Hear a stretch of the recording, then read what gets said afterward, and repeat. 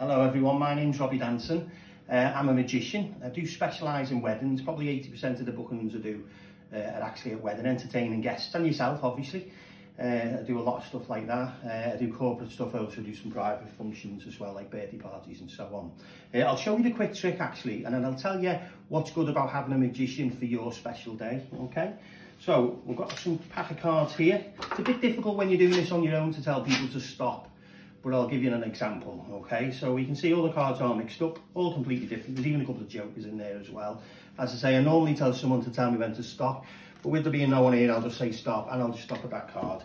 If you can just look at that card for me and try and remember it as well. Is that okay? So what I'm going to do now is put them out of the way. I'm going to attempt to draw your card. Okay, so if you just wait there, I'm just going to got a notepad here. And what I'm going to do is draw your card for you, hopefully anyway. So I'm not very good at drawing. Hopefully my magician skills are slightly better. Okay, it'll only be a minute. Just try that there. And that should about do it really.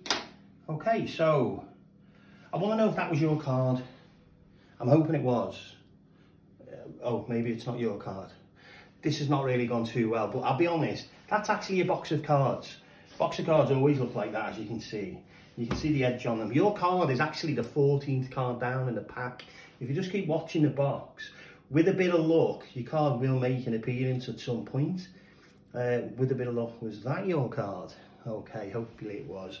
And all I'll do, you can always have this as a souvenir anyway, so what I'll basically just do is rip it off and you can take that with you anyway.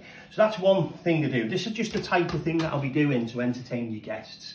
As I say, having a magician at a wedding, there's a lot of quiet times traditionally at a wedding. It could be, for instance, at the drinks reception, right after the ceremony. You're getting your photographs took. Not everyone's involved for an hour or so while you're doing that. Obviously your close family, close friends and yourselves, but a lot of people are milling around with nothing really to do at that point, apart from have a drink. So that's when this, I think, comes into its own, because basically I can just mingle with everybody, either in a room, at the bar, outside, on the terrace, whatever. I don't come with a table, I'm completely self-contained, so everything's in my pockets that I need, and I'll just basically be going up to groups of people and having a good laugh with them, because that's what it's about. It's entertaining, and I know I do a lot of magic, but I perform it with a bit of a comedy twist on it. So I like to have a good laugh and make sure people are really enjoying themselves. On top of the fact that you'll see some fantastic reactions, hopefully, if your photographer catches a couple of snaps where I'm showing people and you can see the amazed look on the face. If you look on this post, you'll actually see some photographs where they've been performing, and you'll see the type of reactions that you get for your album at a later date. You don't want me on them, but your guests are really funny when you see them with the jaws wide open. Okay, so what I'll do, I'll also show you another thing as well. As I say, there's a video on here where I'm actually performing at a wedding in Congleton. Just a simple card routine that I like to do. And you'll see that that's actually next to it. If you click on that, you'll see the reactions on that video of what you're getting, and you can certainly see how people are enjoying themselves. Also, like I say, drinks receptions, you've got lulls all over the place. You've got your wedding breakfast, maybe before the speeches or after, where they can mingle around on the tables to do it. You've got the lull after that, before your evening starts, okay? So you've got maybe an hour or two to kill before you even get to the fact of your evening starting and your evening guests arriving and your disco starting and so on. That's another good time where people are really, at the end of the day, it's a long day and there's not a lot to do unless you specifically got a lot of things booked. And like I say, it just keeps everything up and the mood up until the night time starts. The dynamics then change the whole evening, and I've gone on them on my way home, okay? So, or even, like I say, going into early evening's a good time as well, before your first dance, for instance, maybe 6 till 8 o'clock, okay? Loads of different times. But I would have a chat with you on that to see which is the best to fit in with your special day, okay? So, basically, I've got cards here. They've got celebrities' names on. I don't know how old you are watching. You can see how old I am. I feel a lot of 10, 20 years older than I actually look. I am only 30. But you can see that I've got celebrities' names on. Hopefully you'll know most of these, if not all. So I'll give you an example. Either men, women, singers, actors, some are both, and some are no longer here, and some are, if you get what I mean. So we've got John Lennon, we've got Marilyn Monroe, Robert Downey Jr., Tom Hanks, Johnny Depp. Rihanna, we've got Bob Marley, Scarlett Johansson, Robert De Niro. We've got Mr. Bean, he's not as big as the rest, but we'll leave him in here for a laugh.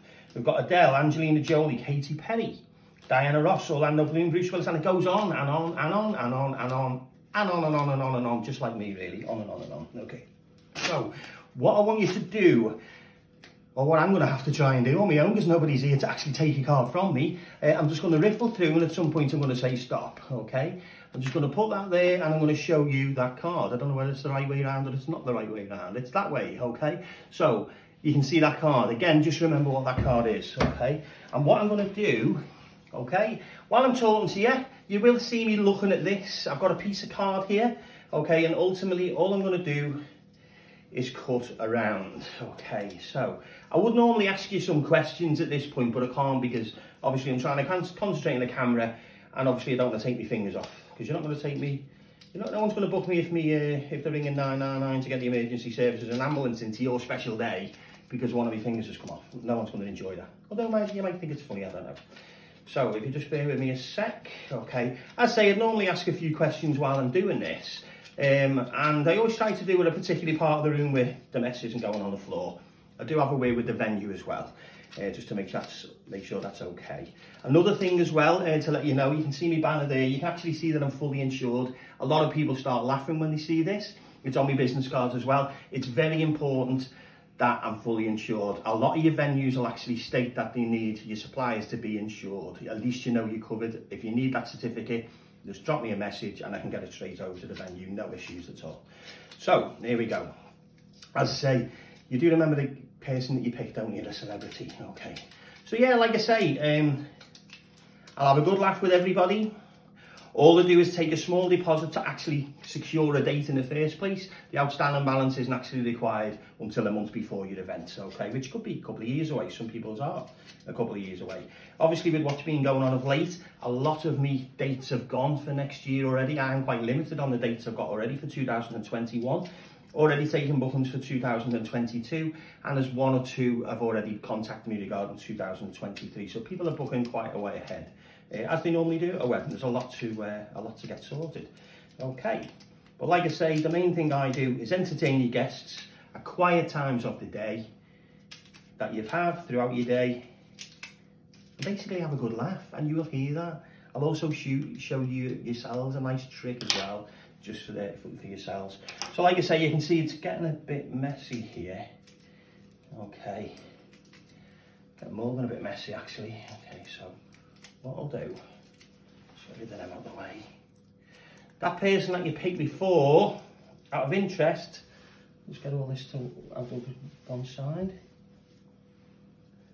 Would it have been that person there? I don't know whether they'll be at your wedding. Maybe not. Maybe they could have been. I don't know. But they'll be at your wedding, and other celebrities if I'm doing this particular trick for your guests.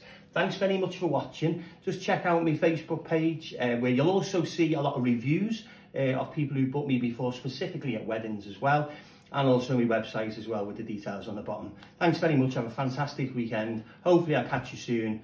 Thanks. My name's Robbie Danson. Bye bye.